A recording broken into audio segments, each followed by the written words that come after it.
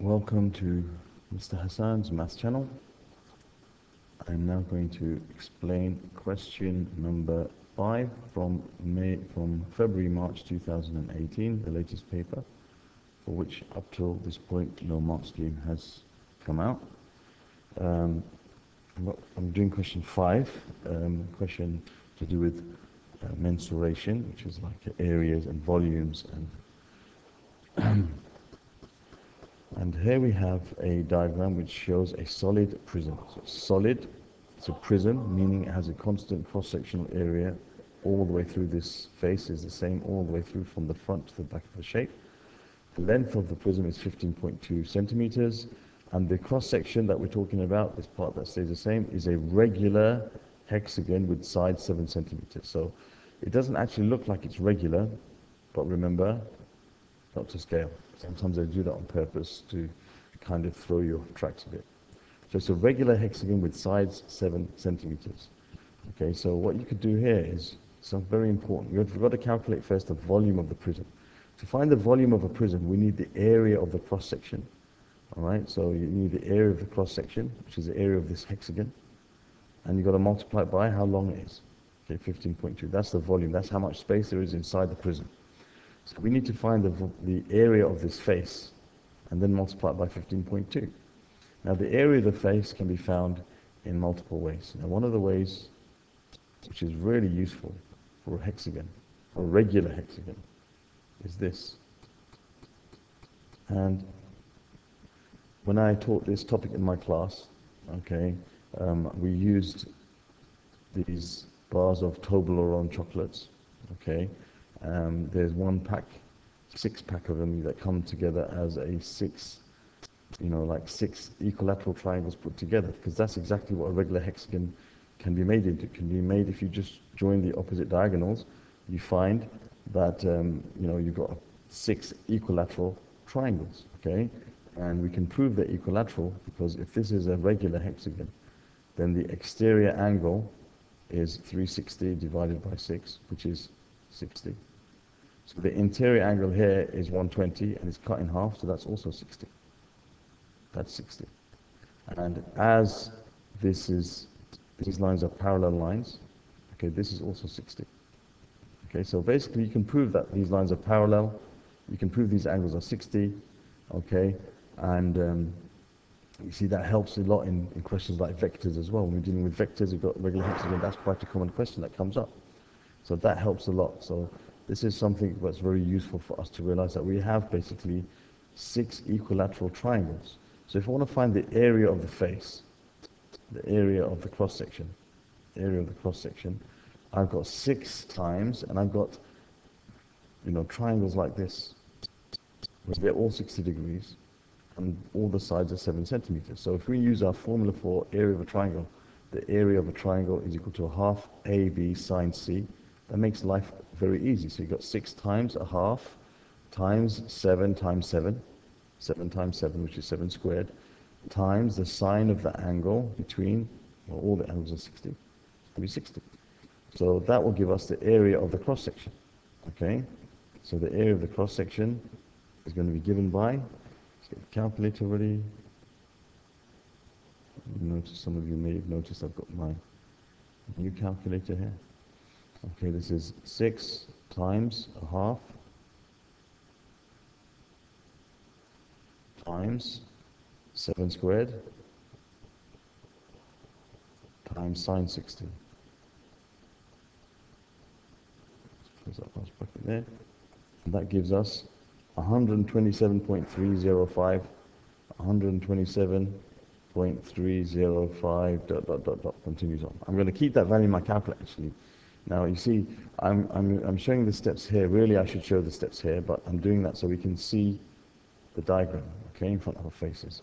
Now, so the volume of the prism, therefore, is going to be given by this area, which is 127.305 ... times how long it is, which is 15.2, and that gives us the volume of the prism. So we just take the calculator and the answer that we already have in there, okay, and remove that, and we multiply it by 15.2, so times 15.2, and we get our answer, which is 1935.047 dot dot dot 1935 point, what was it? Let's go back. 0.047. 0.047. It continues on and on. Okay. So therefore we need to round this to 3 significant figures, which is be 1940 centimeters cubed. Okay, so that's the volume of the prism, okay, which was found by finding the area of the cross-section, a regular hexagon. You've got 6 equilateral triangles of side 7 centimeters, so it's 6 times a half times 7 squared times sine 60. That gives us the area of the cross-section, and you multiply that by 15.2, and you get your answer. That is the volume of the prism. Now, second, it tells us to find the total surface area of the prism. I'm going to, okay, so I'll get that done now. Okay, so for the total surface area of the prism, I'll just copy the picture of the prism down here so we can see it. You've got to find the area of all these surfaces. So you have the area of the hexagon on both sides. So there's 2 times our, not our answer, but our 2 times of this, 2 times the area of the cross-section, plus the area of these 6 rectangles. Each of them are 7 times 15.2. Okay, so you could do that. That's one way you can say, all right, so you got the area of, you got basically 15.2 times 7, and you've got how many of them? 6 of them. That's the area of all these rectangles around the outside, plus, and you've got the area of the hexagon, which is 127.305, plus 2 times 127.305. Okay, that's one method of finding the answer, and that's perfectly fine. Okay, so this is called the lateral surface area, the surface area of the, the sides that go along the cross-section. And then you've got the cross-sectional area times 2. It's a solid prism. It says solid. That means it's got, all the faces are there. It's not like hollow or anything like that, where maybe one of the faces might not be there. So you've got 15.2 times 7. That's the area of one rectangle. Times 6, because there's 6 of these rectangles, plus 2 times 127.305. This is the area of one of the cross sections. There's 2 of them, so you multiply them by 2, the one at the front, the one at the back. Okay, another way of doing this, finding this area here, would be to find the perimeter of the cross section, which is 7 times 6, which is 42, and then multiply it by 15.2. That's what some people do. That actually gives you the same thing. Okay, so it's basically, it's as if you're just taking this thing and you're laying it out flat. Okay, you cut it along there and you lay it out flat. You see you'll get 6 equal, 1, 2, 3, 4, 5, 6 equal, it's supposed to be equal, 6 equal rectangles, each of them. Okay, so the total length of them would be 7 times 6, which is 42, and the width of them would be 15.2. So 42 times 15.2, that will give you the same answer. Okay, that's another way of thinking about finding the area of the surface, the lateral surface. And you'll notice, for example, with a cylinder, okay, when we find the surface area of a cylinder, okay, we're doing the same thing. We're kind of flattening it out. When we find the surface area, that area here is the perimeter of the cross section, which is circle 2 pi r, right? So it's actually what we're doing, 2 pi r times and the height. That gives us the surface area of a cylinder. Okay, 2 pi r h, 2 pi r h, and plus you add the 2 circles at the top and the bottom, plus 2 pi r squared. So that's just a side note. Okay, so we're just going to take the value. I'll try and use the value that I already in the calculator. So we've got here, that was, if I divide that by 15.2, that will give me the cross-sectional area, which is this. So multiply that by 2. Okay, that's now the area of the face and the back of the front and the back of the prism. The face, the hexagon at the back and the front. And then we've got to add to that, it's gone, we've got to add to that 15.2 plus 15.2 times 7 and times 6. Okay, and that gives us the total surface area, which is 893.001. 893.011, which to three significant figures, doesn't tell us otherwise, you are 893 centimeters squared. Let me just check the volume. Yeah, it didn't mention any round to the nearest this or the nearest that. So you do to three significant figures. Now, let me just drink a bit of water. My throat is getting dry after all these videos.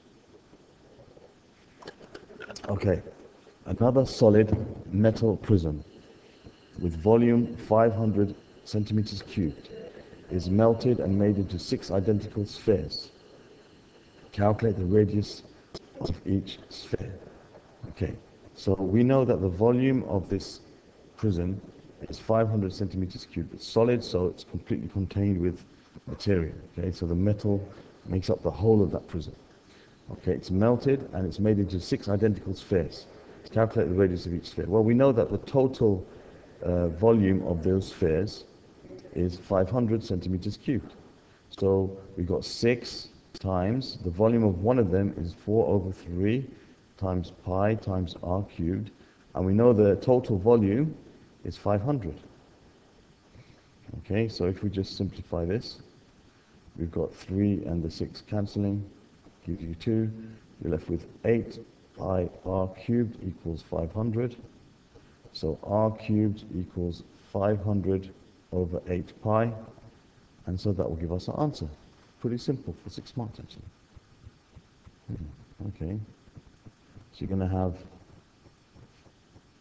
the cube root of, do it all in one step, cube root of fraction 500 divided by 8 pi. That gives us 2.7096, 2.7096 ... So that's 2.71 centimeters to 3 SF as we should leave our answer. And there we have it. Just make sure volume is 500. There's 6 of them, 6 times 4/3 pi r cubed. That's right, 288. That's correct. So I think that must be correct. So here we have our answers for question number 5. And thank you for listening. And have a nice day.